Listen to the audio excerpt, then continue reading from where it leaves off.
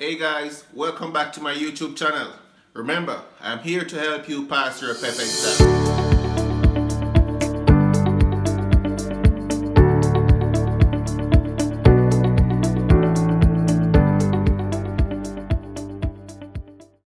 Due to the impact of COVID-19, there were some changes made to the National Standards curriculum.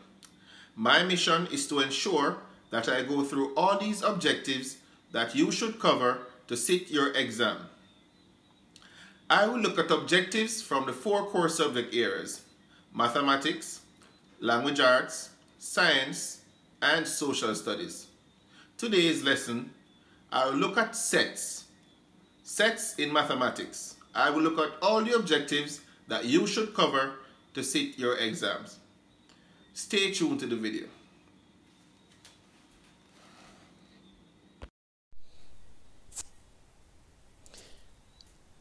At the end of this lesson, students should be able to identify members of a finite and infinite set. Students should be able to name and list members in the intersection and union of 2 sets. Students should be also able to draw Venn diagrams to represent or show the intersection of 2 sets.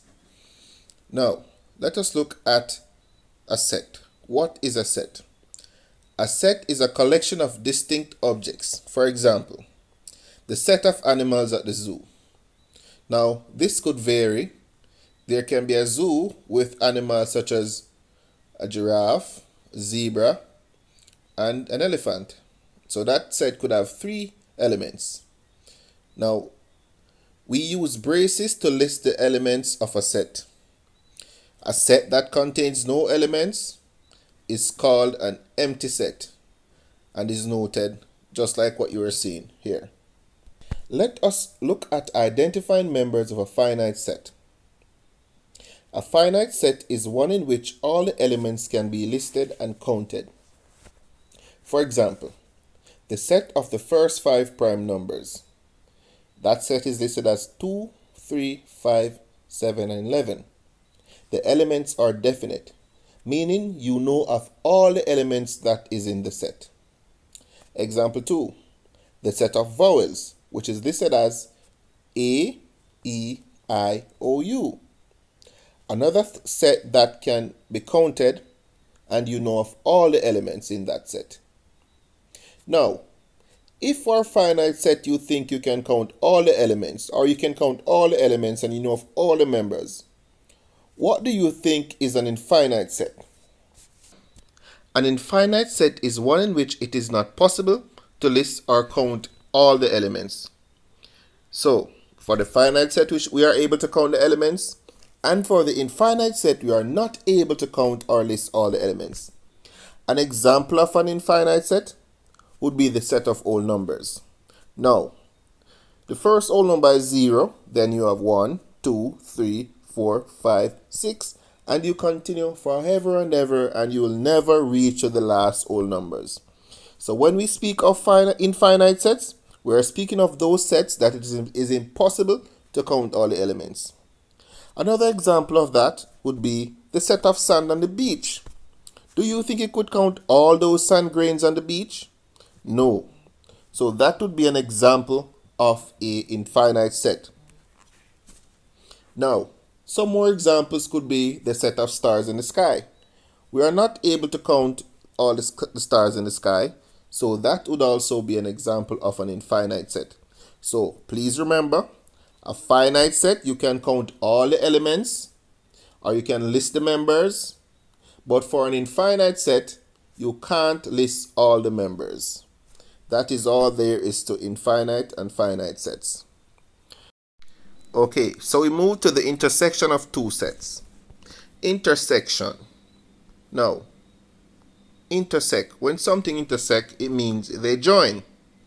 So the intersection of 2 sets contains only the elements that are in both sets. The intersection is noted, just that symbol in red, similar looking to an N. Alright, so we have 2 sets, A and B. That is a symbol that used to represent intersection.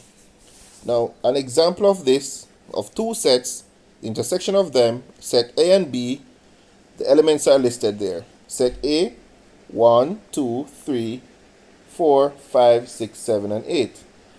Set B have elements 3, 5, 7, 9, 11, 13, and 15. Now, which elements are common to both the sets? Alright, we're seeing the number 3 in set A, and we're also seeing the number 3 in set B. We're also seeing the number 5 in set A, and we're also seeing the number 5 in set B. There's also 7 in set A, and there's a 7 in set B.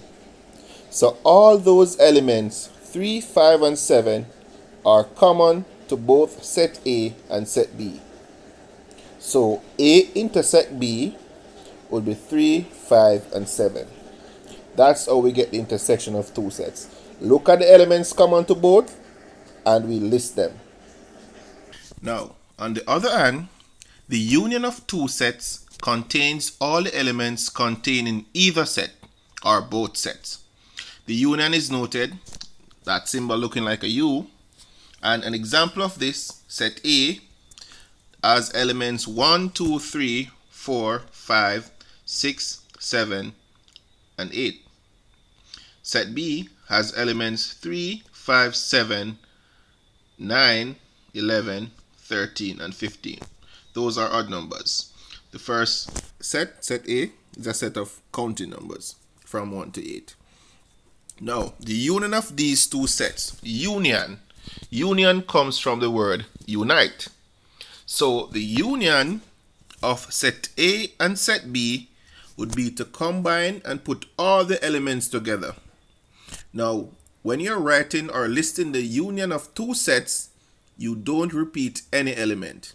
So you're going to list all the elements, but do not repeat any element. And that's it for the union of two sets. The third objective states that you should be able to represent the intersection of two sets on a Venn diagram. If there's no intersection between the two sets, then you will have a disjoint Venn diagram. Now, looking at set A and set B, do you think there are any common elements? We looked at these two sets earlier, and we identified that the number 3 is in set A, and it's also in set B. The number 5 is in set A, and it's also in set B. The number 7 is in set A, and it's also in set B. So we can basically state that A intersect B is equal to 3, 5, and 7.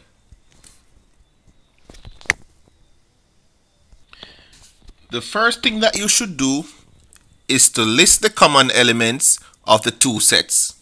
So I have listed the elements of the two sets, the common elements, 3, 5, and 7. Now, since we have a common elements, we're going to go ahead and draw our circles for the Venn diagram.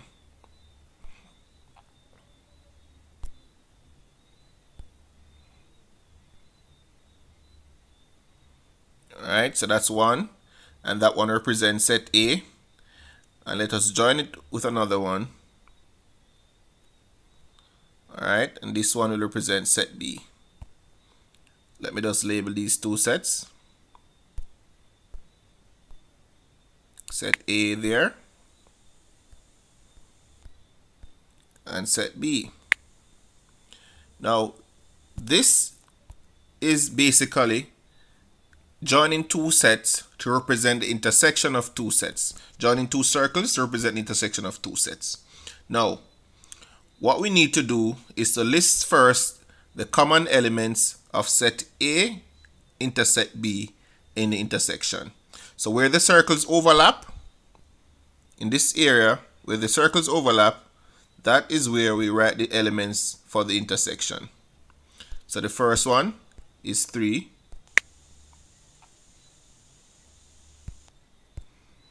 Next one is 5.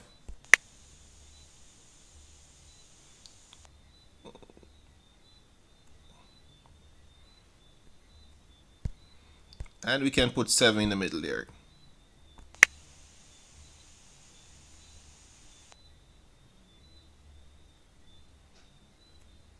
Alright, so 3, 5, and 7 is in the intersection. Alright, what we need to do now is to list the other elements that are listed in the set in the other side of the circle. So let us look at the other elements for set A that we didn't list. The first one is 1. The next one is 2. And we can put them anywhere in the Venn diagram. 3 is in intersection, so we don't need to list it again. We have 4. We have 6. And we have 8. Now, if you realize, all the elements of set A are still in the circle of A. But because the elements are part of set B as well, they are in intersection. That's 3, 5, and 7 that we have in the middle right here. So these are the other elements that make up set A. Those elements are now in A only. They are only in A. Let us now go ahead and list the other elements of set B for set B. So we already have 3, 5, and 7 in our intersection. So we have the remainder 9. We have 11. We have 13. And we have 15. So now we have listed all the elements of both A and B, and we have listed the intersection. Please note that the intersection of any two sets are the elements common to both sets. Thank you for watching this video. Don't forget to like, share, and subscribe.